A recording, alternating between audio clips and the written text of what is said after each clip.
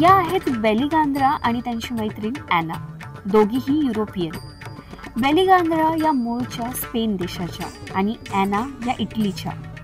दोघीही सुंदर नृत्य करतात, पण त्यांना महाराष्ट्राच्या संस्कृतीबद्दल विशेष आकर्षण आहे। त्यासाठी या दोघीही मर्दानी खेळाचं प्रशिक्षण घ्यायला थेट युरोपमधून भारतात आल्या आणि त्यांनी पुणे गाठलं।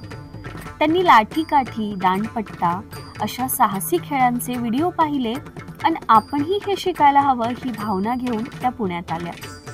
विजा प्रक्रियेमुळे त्यांना जास्त दिवस पुण्यात थांबता येणार नसल्याने त्या आता पुढचं प्रशिक्षण ऑनलाईन पद्धतीने घेणार आहेत। इथे शिवाजीनगर गावठण एरियामध्ये गेली 15 वर्षे लाठीकाठी, दांडपट्टा याचं आपलं पारंपरिक शिवकालीन मर्दानी खेळाचं प्रशिक्षण वर्ग चालू करतोय। तर याच्या माध्यमातून आपण एक वयवर्ष 5 ते 35, 40, 45 एवढ्या वयोगटामध्ये लहान मुलं मुली, त्याच्यानंतर पुरुष महिला या वेगवेगळ्या स्तरातील लोकांना आपण मर्दानी खेळाचं प्रात्यक्षिकाचं ट्रेनिंग देत असतो। तर त्याच्यामध्ये जे आपण मानाच्या गणपतीला आम्ही असतो दरवर्षी, त्याच्यानंतर शिवजयंती किंवा पुण्यामध्ये इतर भागामध्ये सांस्कृतिक कार्यक्रम जे होत असतात त्याच्यामध्ये आम्ही आपल्या मर्दानी कलेचं प्रात्यक्षिकासाठी जात असतो। त्याचे व्हिडिओज वगैरे आपल्या सोशल मीडियाच्या माध्यमातून आमच्या इन्स्टा अकाउंटवर आम्ही अपलोड करत असतो।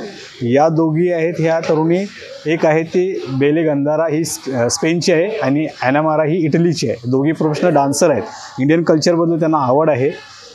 दोघींना डान्सर वगैरे असल्यामुळे त्यांना इथल्या थोड्याफार गोष्टी कुठे काय चालतं माहिती आहेत आणि त्यांनी या इन्स्टा पेजवरून आम्हाला कॉन्टॅक्ट केला साधारण 2-2.5 महिन्यापूर्वी की त्यांना ह्या खेळाची आवड निर्माण झाली आहे। एक फिटनेसच्या दृष्टीने किंवा सेल्फ डिफेन्स वगैरे याच्या दृष्टीने त्यांना ते शिकायचं आहे। त्यांनी कॉन्टॅक्ट केला, आम्ही एकदा ऑनलाईन कनेक्ट झालो त्यांच्याशी। त्यांचा एक्झॅक्ट मोटो काही विचारला, फक्त मेसेजवर चाललं होतं।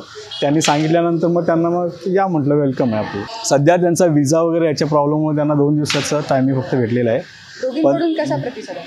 खूप चांगला प्रतिसाद आहे। ते ॲक्च्युली डान्सर असल्यामुळे काही दुसऱ्या डान्स स्टुडिओला वगैरे त्या प्रॅक्टिससाठी गेल्या होत्या, पण तिथून येऊन या थकत नाही आहेत, इथं कंटिन्यू प्रॅक्टिस करतात। एकंदरीत काय सांगाल सगळ्यांना? काय या खेळाची आवड जर बाहेरच्या देशातल्या तरुणी वगैरे आकर्षित होत असतात, त्यांना आवड निर्माण होते खेळाच्या दृष्टीने किंवा सेल्फ डिफेन्सच्या दृष्टीने। तसेच आपल्या ही गोष्ट इन्स्पिरेशन देणारी आहे की आपल्या भारतीय महाराष्ट्रीयन तरुणींना की ही आपली परंपरागत कला आहे, ही आपण जतन केली पाहिजे। आणि सध्या आम्ही आमच्या आकड्याच्या माध्यमातून याच कलेचा प्रचार आणि प्रसार कशा पद्धतीने चांगल्या पद्धतीने करता येईल याच्याबद्दल आम्ही कार्य करत असतो।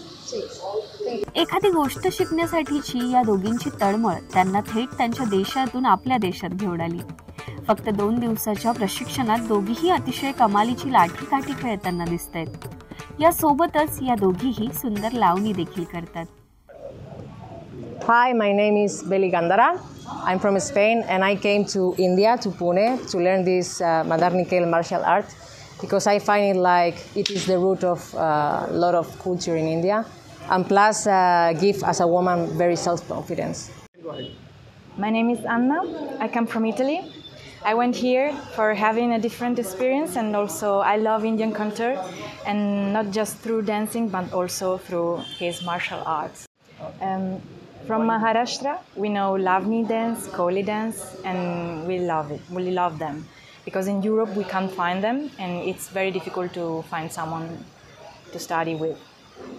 परदेशी पाहुण्यांना आपल्या संस्कृतीचं आकर्षण कायमच राहिलंय, पण महाराष्ट्राचं आराध्य दैवत छत्रपती शिवाजी महाराजांच्या काळातील साहसी खेळांचे प्रशिक्षण घ्यायला या दोघी थेट पुण्यात आल्याने सर्वांना अभिमान वाटतोय। तुम्हाला बेली आणि ॲना यांच्या या निर्णयावर काय वाटतं हे आम्हाला कमेंट बॉक्समध्ये नक्की कळवा। हा व्हिडिओ आवडल्यास तो पुढे नक्की शेअर करा आणि आमच्या YouTube पेज आणि Facebook पेजला लाईक, फॉलो, सबस्क्राईब करायला विसरू नका।